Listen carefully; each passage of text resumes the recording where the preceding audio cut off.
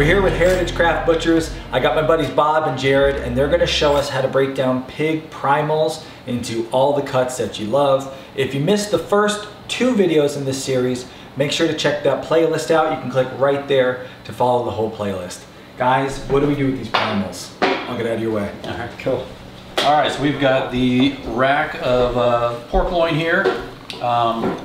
When the ribs end, you've got your boneless pork chops. You can butterfly those. You'll see those later. I'll do a couple butterflies. But I'm going to separate them here, and then we will chine the spine off of this, and we'll have some nice, beautiful bone-in pork chops. So I'm going to start right at that last rib, separate. Some more chiropractic action here. All right, so that'll be, you'll take off the spine, and you'll be left with these beautiful boneless pork chops. Can you tell us what chine means, Jared? Chining is when you, I'll show you, I'll do it in action. So chining would be just removing the actual spine, the vertebrae, leaving the rib bones intact. So you kind of go in at an angle.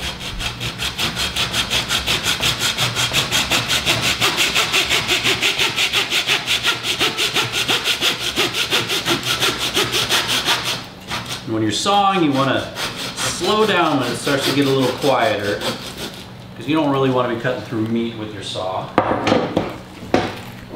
So now I've gotten through the bones, and I will remove the vertebrae along with those feather bones that run right along the top of the spine, right along the backbone, that mohawk of the pig. So that guy there, all gone. Clean up the any remnants of bones or cartilage might be left in that fat along the top end. Then we're left with this beautiful, basically rack of pork. And we will cut these pork chops. We like to cut them nice and thick. So when I cut in between the ribs, I usually go against the rib, the following rib. So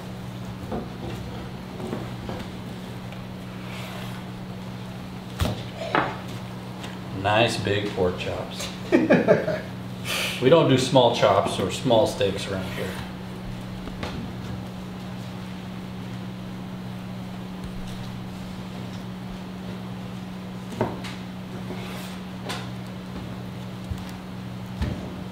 Now if we lay it out, you can see how the musculature changes from the front of the pig to the back.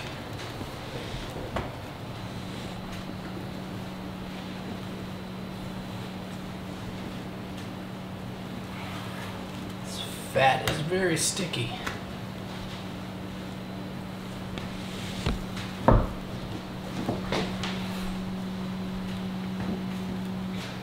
After and we'll get one more. Get one more off of those. And then behind the ribs, like whenever you're out of actual rib bones down there, usually we'll take the rest of the spine off of those and cut those into boneless pork chops or butterfly chops. Open them up that way. Cool. Nice. So you want me to move on to the shoulder now? Yeah. All right, cool. So, what I'm going to break down this pork shoulder, what I'm going to do is I'm going to pull off basically a boneless flap, very similar to like a pork brisket, but it'll be something that we could stuff and roll, as well as the copa, which is the cluster of muscles right behind the pig's head. That's a wonderful cut to cure. We make myriad copa flavors. You have your traditional, your copa seca, your sweet copa, your spicy copas, caraway copa. We've done General Tso's copa, cardamom and black pepper copa. Like any type of flavors that will take in is great. Now, somewhat interesting thing about pigs, I mean, they don't have like a collarbone, a clavicle that connects the sternum to the shoulders. So this big massive bone here, the ribs and like the neck bones, can just sort of be excised from the animal and pulled off in one piece like this, revealing, you know, pretty much a cross section of the shoulder of the pig here. Now, when we look at these ribs, you get like little cartilaginous, flexible pieces down here where the sternum hasn't fused together yet. If we took that whole rack of ribs off and took that lower portion that has just a little bit of bone, but mostly those softer, little plasticky connectors in there, and if you have some pork belly on the outside, that would be like your spare ribs, which is another fun little term. You know why they're called spare ribs? You always wondered this? Yeah. Well, Because there's the leftover ribs? no, because think about when this animal's alive, it needs all those ribs. They're not extras, right? They're not in the trunk. We'll go back to like the 4th, let's go 365 AD. Central Europe, when you're getting close to like the fall of the Roman Empire, you have the Germanic tribes pressing south down through Gaul and the Balkans and taking advantage of a weakened world power. They weren't traditionally, these are like the Goths, the Visigoths, the Vandals, they weren't traditionally like a nomadic people. They weren't like the Scythians or the Huns or later the Mongols. They were a barbarian horde. And to mobilize their entire society to take advantage of this opportunity that they had to topple the Roman Empire, they would uproot entire towns, men, women, children, the elderly, farm animals, everything, and they'd press on. So, one of the cuts of pork, when they would slaughter a pig to feed an army that was out pillaging and marauding, or whatever terms you would use to describe it, you would take the entire breastplate of the pig off. You'd take this lower section of the ribs with that pork belly connected. I'm going to use this pork belly as a visual aid here. This wouldn't be the cut itself because it would have the ribs attached to it. But what you do is you plant a spear in the ground, or like a semicircle of spears with a fire in the middle, and drape that big floppy piece of pork over it and let it roast there offset for hours at a time. You know, indirect heat for 6 hours, 8 hours, 10 hours, whatever. And whenever your soldiers would return from their campaign, they would have a very calorie-dense cut of pork to feed themselves with. That cut was at the time called the Rippespear, right? It was the spear rib. It was the rib that was cooked on a spear. And then over time, that gets bastardized and changed from spear rib to spare rib. So now you go to the grocery store and you can purchase a big flap of pork that has its etymological origin in the fall of the Great Roman Empire. These guys should start a podcast. Comment below if you don't agree that. That's a great story right there. I think that's one of the more fun facts of this thing. Couple little sound effects and... Oh yeah? Oh yeah. Like a sword being sheathed. Yeah. All right, so we took that massive bone off of here. So what we have to do is get some actual like product out of this shoulder. Now the first thing I'm going to do is I'm going to take out the copa muscle. Now this is, the copa, we call it copa because that's what it's called. But similar products of other names, you have your capicola, which can also be this cured shoulder muscle. It's also can be made into basically a salami that's also called capicola. Gabagool is a bastardization of the word copa, right? So whenever you had a lot of Italian immigrants in the early 20th century, late 19th century, coming into like New York and opening their little ethnic neighborhood grocery stores and going down, they were going down to buy capicola.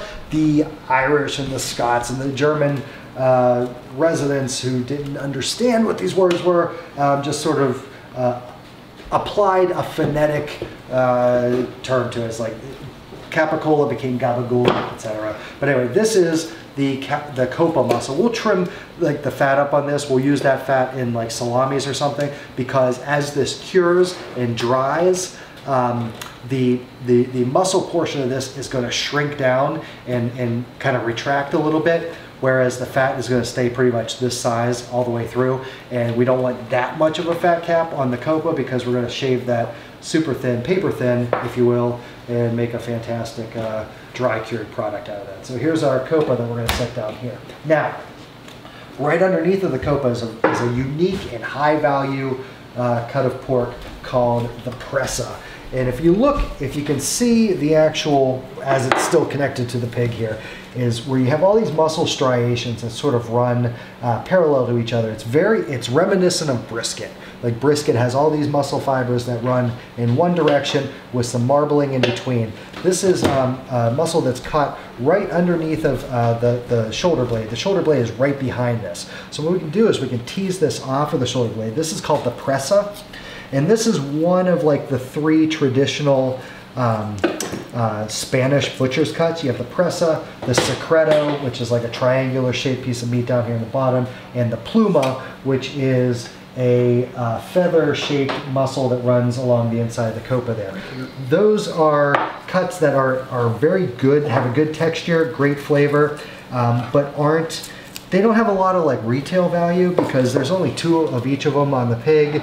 They're not a very heavy weight, and most people just don't know what they are. So those muscles would be just trimmed off and taken home by the proprietor of the charcuteria or whatever. So here's our pressa muscle. This is fantastic. Salt and pepper, grilled at a high heat to a medium doneness, a little bit pink in the middle, and then sliced across the grain. It's fantastic. You can serve it to somebody, and if you don't tell them that it's pork, they will assume that it is sirloin or flat iron or Denver steak or something like that. I got a question. Sure. I'm watching you guys cut out those different parts there that's the shoulder, right? Yes.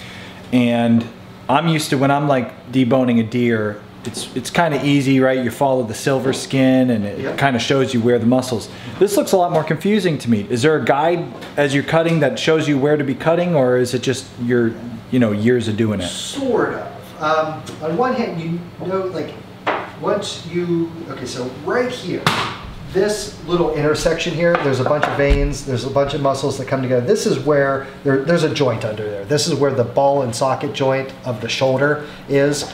The shoulder blade is basically a shovel-shaped bone that ends in a cup, and then the humerus bone is, your upper arm bone that ends in a ball. That happens right behind all of these veins and arteries and stuff like that. Above this point, pretty much the only bone you have to worry about is that shoulder blade. We took the ribs and the spine off, so from here up, the only bone that's in here is this guy. So we can remove that and cut this, this giant flap of meat off to use as like a rolled boneless pork shoulder. But that's the main one, is just finding where that joint is, and then everything on the lower end of the leg will end up being like your pork shanks. Like we could do. When we get down there, I'll talk about a product that we do make out of that, or we have made out of that forearm meat. But once you get down here, you find where that ball and socket joint is, and then you can just sort of tease around it a little bit, cut some of that connective tissue. This one is very forgiving. There is nothing holding that joint together aside from the stuff that's around it. So I'm just trying to get down there and get that cut kind of close to the bone. You can give it a little push to open the joint up and cut around there. Now when we get back into the ham, it is a very similar joint back there with the hip, the ball and socket that forms the hip. That one, however, has like an actual cord of connective tissue that joins one bone into the other, which it's not difficult to cut, but you do sort of have to, like if you have a socket there and the ball, you got to get that knife in there and kind of follow the contours of that. That's why I like to have like a semi-flex boning knife for whenever you're going in between bones, you're not just like pushing a rigid piece of metal against that and fighting the what would that be? The tensile strength of steel? Tensile? Bueller? All right. So now, when we remove the shoulder blade, you can do this real clean. Like you really spend some time, getting it out of there, bright white and pristine. When you're not on camera. When you're not on camera, when you're not saying lots of words about the Roman Empire and and pigs and whatever else. So really, I'm just gonna pull this guy out of here, and then we'll trim it up later. We'll take all this stuff off of the anterior portion of the shoulder blade, and that'll go into like our sausage grind and stuff like that. But yeah. get that out. Now, so that's our shoulder blade. And this is that joint that I was looking at. So right here you have a nice clean socket joint, and buried down in the shoulder here under this flap is the ball that it was attached to. So that's just like a 6th grade anatomy textbook. The arm bone's connected to the shoulder bone. Yada, yada, yada, yada, yada. All right, so what we're going to do here is pull the rest of this shoulder flap off. And this is great for doing like a rolled and tied pork roast, because you still, like, we removed the copa, which is a high value muscle for like long, slow smoking or braising or whatever, but we still have all of these layers. You know, you have fat and meat and all this stuff. And let me just get the portion of the jowl off here. So, but this can be stuffed with stuffing, apples, other meats, flavoring agents or whatever. If you're enjoying this, you can actually book your friends and your family a private pig butcher party. Click the link that just popped up in the corner of the video. That'll take you over to our website where you can learn more about the Heritage Craft Butchers and their live butcher shows. Check them out. Let's get back to pig butchering. All right, so yeah, with that sort of this boneless shoulder flap, this is great to, you can stuff it with anything you want, tie it up into a nice long log and cinch that down real tight. That'll cook low and slow. It can be grilled rotisserie, you can braise that or whatever. And then the last part of that pork shoulder is basically the front leg. The lower, or the upper half of this would be essentially your picnic ham. Doesn't have a fun anecdote to go along with it. It's just a, if you made a ham out of this, it would be a casual style ham that you might eat at a picnic lunch. But other than that, you have, you know, your shanked out at the bottom there. In the past, we've made a product out of this that is from northern Italy. It's called tonno di maiale, which is just a straight translation meaning tuna pork.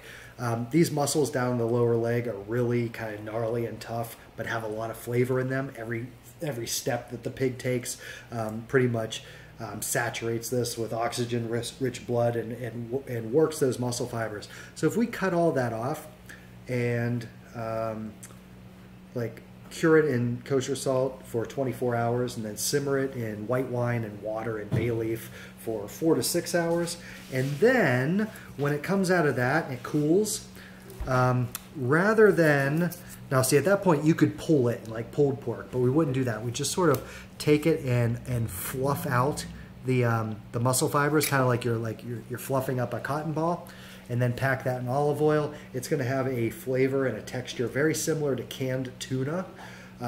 In southern Italy, where you have access to the Mediterranean, in the spring or the fall, I don't know what time of the year they do this, but they hang these nets. They make these corridors out of nets in the water, and they drive tuna through them. And as the tuna go through these corridors, they come up to the surface, and they're waiting there in rowboats, and they beat them to death with oars, and they hook them and they pull them in. So you have tons of tuna available along the Mediterranean coast of Italy. But once you get up into like Tuscany and, you know, the Alpine regions and the foothills of the Alps and the Pyrenees or whatever, you don't have as much sea available whenever you're in the inland. So this knockoff tuna product is actually better than the real thing, and it's fantastic. But it looks like tuna. It does. It looks very much like tuna.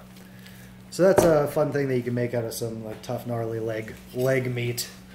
Now we're gonna get in here, work on this actual leg, this ham, the ham primal of this pig. You know, we broke this down in a specific way. It's not the only way you can do it. You can break down a pig any number of ways for any number of products. There are many ways to break down a pig. There are more than one way to skin a cat, which has a fun origin here in Appalachia. You know, you have ponds and rivers and lakes and stuff like that with lots of catfish, channel cats, blue cats, white cats, catfish. Catfish are a type of fish that you usually don't you skin them. You pull the skin off, and people will do that in different ways. You'll take the fish and slit it up the belly and around the shoulders and pull the skin off that way. You might cut the head off and cut the tail off and slit it down the back and pull it down towards the belly. You might just cut 2 fillets off of either side and pull that skin off. You might even nail the head to a board, cut around the gills, and strip the whole thing. But there's many ways to skin a catfish, thus more than one way to skin a cat, right? Don't know if that's true, but boy, did it sound good. Everything that Jared just trimmed off of that leg, sausage? Indeed. Yeah, we make a lot of sausage, so we don't do a lot of picnic hams. So we're just trimming everything. Going to go into the sausage bucket. It's going to be delicious kimchi sausage, breakfast sausage. Hot Italian, sweet Italian. Hot and sweet, but we do some fancy sausages. Salamis also. Greek Kalamata. Yeah, that's a big winner, the kimchi sausage. That? You guys got any? I believe so. All right, that's going to go. Theoretically, it's pretty good. It's my wife's favorite, you know. So what I'm going to do here is we need to trim up this ham so that we can produce a couple of cuts. One of which will be the pork sirloin roast, which is my personal favorite pork roast. Another will be the actual ham that we will do as a boneless, brined holiday-style Easter ham. And the last will be the ham hock that comes off of the bottom there. Now, I'm going to take this sirloin roast off of the top of the ham of the pig. And when we do this, again, it's another one of those things where if I would just shut up and cut it off of here, it would be much more complete and pretty. But I can't stand any dead air, so I'm just going to talk the whole time. And we're going to see if we can pull it off and make it look somewhat presentable. And even if it isn't presentable, Jared's going to use his magic fingers to tie it up real tight to make it suitable for a Bon Appetit magazine or the Williams-Sonoma catalog, whatever, because most of butchery is not the cutting, but the tying. Got to take it apart and then put it back together in some aesthetically pleasing way. We kind of just get down here around the pelvic bones and get this big horseshoe crab shaped lump of pork off. There we go. Beautiful. And what I like about this is that it has a real thick fat cap with the tail end of the loin muscle plus like the top muscles of the ham, so you get a little bit of those like muscle layers in there. But if you tie it up, you make this nice little cylinder of meat. It will take heat very well without breaking down and turning into pulled pork, so you can actually just like slice it like a loin roast without actually sacrificing like pork chops there. Now you got to watch this. This is the one time I am actually going to shut up because this is mesmerizing. Get your knives out the way. Standard butcher's knot. If you know how to do it, it's not that magical. But if you slow. got dumb fingers like I do, it's like casting a spell. All right. It's harder to do slow. You go over the thumb.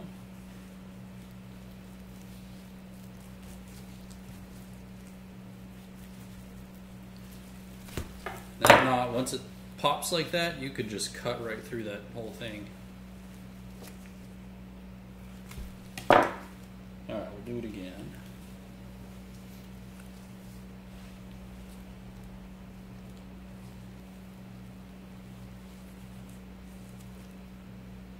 Essentially making a figure 8. Right there. Snap it.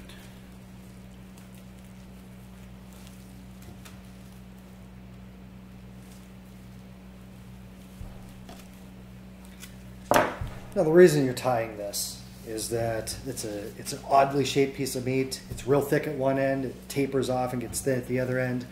If you just threw that into a pot or into a pan and put it in the oven, this tail end is going to cook very quickly. It's going to dry out. It's going to get tough, whereas you might still have a raw center at the front there. So by cinching it up and tying it, you're sort of normalizing the density and the thickness from one end to the other. So by pulling it all together, it is as dense and has as much mass right in this area as it does up there, so that it'll cook more evenly and it'll be a little bit more resilient and keep its shape in the pan. Otherwise, it's just sort of going to melt out into a big flat sort of rubbery mass there.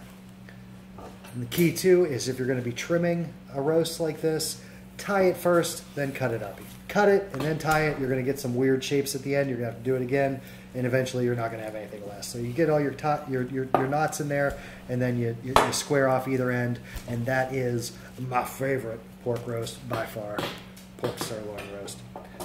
Now, we need to turn this into a ham-shaped ham, because right now it is a horse-shaped ham, I think. But anyway, what we're going to do is we're going to remove what's called the H-bone. That is the pelvic plate with, that we have the spine attached there, but mainly this big flat bone that's right down here that sits on top of the femur up here. Now the reason we're going to do that, if this were like a skin-on ham, we might be making prosciutto out of it. We salt it and then hang it to dry for 18 months, 2 years, whatever. But even if we're not doing that, this doesn't have the skin on, we're not going to do prosciutto. So, if we're going to do a brined ham, we also want to remove this bone because we need the salt to penetrate into the main mass of this leg. If we leave it on there, you can have the salt penetrate and stop at the bone and then not make it through the other side, and then you'd have uncured or spoiled parts in the center there. So what we're going to do is just cut right along the bottom of this pelvis, and we're going to find that ball and socket joint just like up in the shoulder. Now this one, as I mentioned earlier, there is a cord of connective tissue that joins that socket to the actual ball of the femur. And I always just say that's the sound of a $100 knife turning into a $4 knife. But it's okay because you take care of it. You hone them up, you run them on the stone afterwards.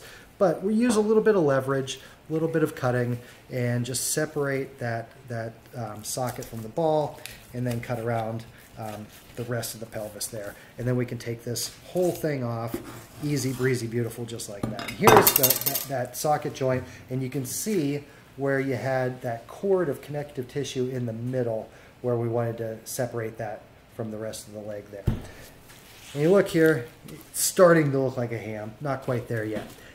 If, like I said, if we were doing a prosciutto, what we would want to do is massage the femoral artery to make sure that there isn't any blood left in the mass of that leg. And what you do is just take your forearm and run it up the inside of the pig's thigh. And right here, where you see a little bit of blood, darker blood coming out, that's right where that artery is located. So you massage it a couple times, push that blood out of there. The reason for that is that blood is a nutrient-rich medium where you can get lots of bad things growing. Bacteria, fungus, whatever else. And you don't want that like channel of blood running down through the center mass of this, or it'll rot from the inside out. It might be perfect all the way down to the last 3 inches, and then from that vein out, you can get some spoilage. So you can massage it like that. You can find the actual head of the femoral artery, which it's not that difficult. Like you can see where the blood comes out and then kind of tease it out there. It'll be like a little straw. I'll see if I can actually get right, push it a little bit. And sometimes it retracts. There was an episode of MASH, I believe, where they were trying to field dress a wound, and one guy, the actual doctor, was talking to the field medics over the radio and trying to tell them how to find this vein, and it was retracted up into his leg. And that'll do that sometimes because there is tension on it, and whenever it cuts, it can slip back down in there. But anyway, if you find it, you find the opening, you can use your injector with a little bit of saltwater solution, thread it into the femoral artery, shoot the water in there, then flush it back out, and that's going to remove a lot of that blood. But the next sort of step here is to shape up the face of this ham. And this is, yet again, we could spend a lot of time, be very anal retentive about this to make it absolutely perfect. But for the sake of this, I'm just trying to make a roughly ham-shaped ham. This does have a practical benefit aside from just being aesthetic, and that is that if you're dry curing or if you're doing a long cure or a hang or something like that. You don't want too many big flappy pieces where stuff can get underneath and ferment or incubate or anything like that. So by trimming this up, shaving down the face of the ham, you eliminate a lot of those little hideaways for bad stuff. But this is roughly, you know, the shape of a ham. I think this is starting to get to the point where, you know, you picture a thing that Scooby-Doo would pick up, stick in his mouth and pull out, and it would be a clean bone, right? But we gotta do, we're not done. We have roughly a ham-shaped ham up here, but we have too much leg down here on the bottom. So what we need to do is remove this lower leg. Now this is like the trickiest thing. Up until now we've just going in between a bone, cut, pull it apart, whatever. Here we have a knee joint buried way down in the center of this ham. So we need to follow the musculature to kind of terminate right behind the knee, right where we get there, so that we can tease it apart with the knife. If you go an inch too shallow or an inch too deep, then you're just going to end up directly against bone, not knowing exactly where you are, and then you're going to be in there fiddling around for like 15-20 minutes, and if you don't edit that out, I'll look like I don't know what I'm doing. So that's the danger. So what we got to do is look at the muscle here. We have this big muscle that kind of comes right up through this area here, right? And then the rest of the leg kind of comes down here. You get a little bit of a kneecap in this area. So if we know that, if we kind of just go down, boom, 45-degree angle, right in this little kind of armpit of the, it's the rear leg of the pig, but it's kind of an armpit. We should kind of get down right about where we want to be in that joint. And if you see with your camera, we are right there. Before I pull this apart, you can see we have the center mass of that joint right in here. And it's remarkably easy. This would be something that you would think you have to use a bandsaw for, but you just get that knife in there, and there is the bottom portion of the leg separated from the top. Bada boom, bada bang, hota, hota, hota, a lobster. Right? So now we're going to remove the actual femur from the center of the ham. The reason for this is because we're going to make a boneless Easter ham. It sounds like it would be fancier if it was the bone in, but really you're just adding work for whoever is going to be carving this for Easter dinner. If we remove the bone, we will get a much more even cure whenever we brine this. We won't have that bone in the center. The meat itself will be kind of spread out, opened up, butterflied, and then when we smoke it, we'll roll it back up and tie it so that we get a beautiful like ham shape at the end where you can slice it off. Now to bone this out, real simple. We see this is the top of the bone, this is the bottom.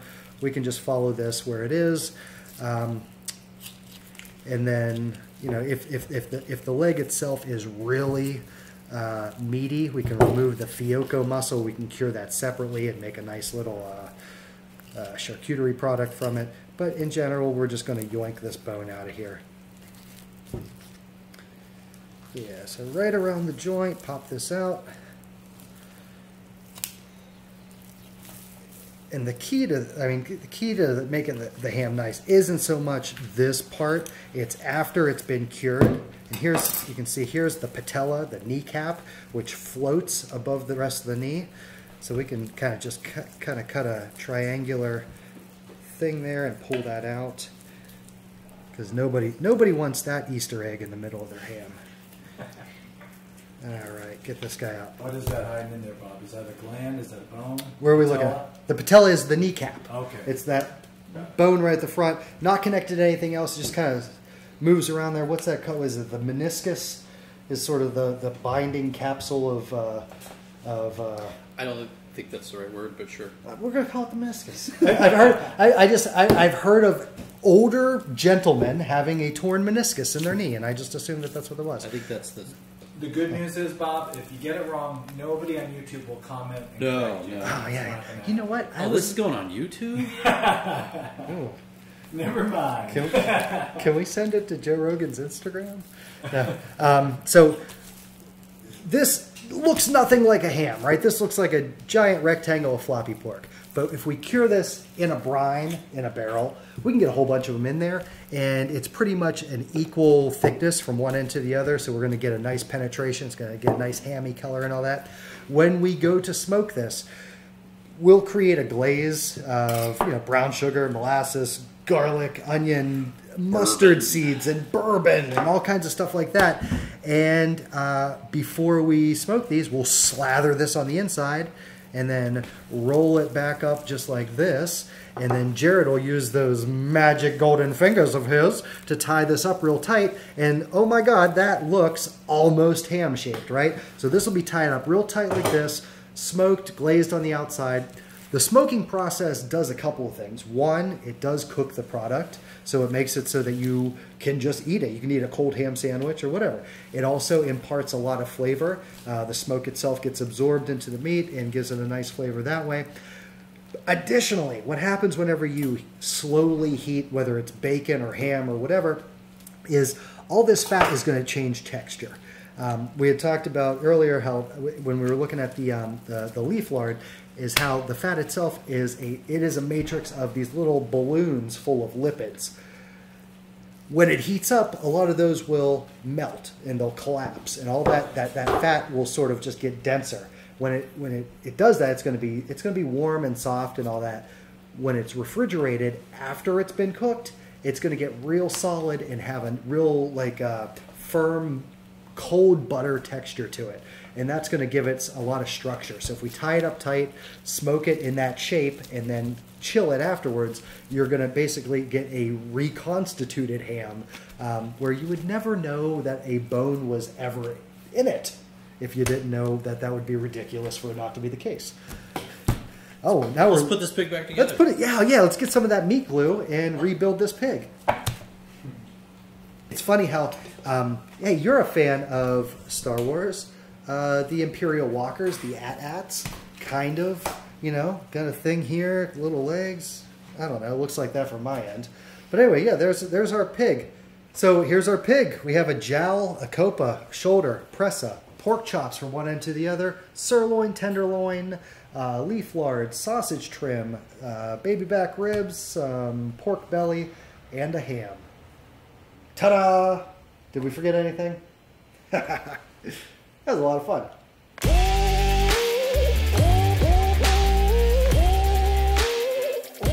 Somebody's gonna be like, those aren't baby back ribs. You're right. You guys don't know what they're talking about. Maybe you could just... And some ribs. You just scramble it a little bit. The ribs. There it is. That was awesome. That was awesome. We got a private version, just the two of us here have been watching this presentation. I want to know if you guys watching would be interested in doing an event like this. I would love to have a Homesteady meetup here at Heritage Craft Butchers. Let us know in the comments below if you would be interested in spending a night doing this with these two guys, listening to stories, and learning about the meat, sampling some stuff. Be a really fun time, way to get together and meet some of the Homesteady audience out there. So let me know in the comments below, and if enough people say you'd be interested in, we'll put something together with these guys. We'll have links below to your website, your Instagram. What else? You guys got any other social media? Facebook. Facebook. So we'll have links below to all that stuff. And if you're in, where do you guys say? Around Mariana, Pennsylvania? Washington County. Washington? Okay. Yeah. So if you're around Washington County, Pennsylvania, and you want to actually come or make a special trip, this place is worth a special trip. I have never seen such a cool looking butcher shop. There is all kinds of delicious stuff. And when we stop filming this, I'm going shopping. So we better close this one down, guys. Thank you so much, guys. This was awesome. Hey, thanks a lot. It's nice to meet you guys. If you missed any of the previous videos, click right here and you can see the whole entire series. There we go. Click my face.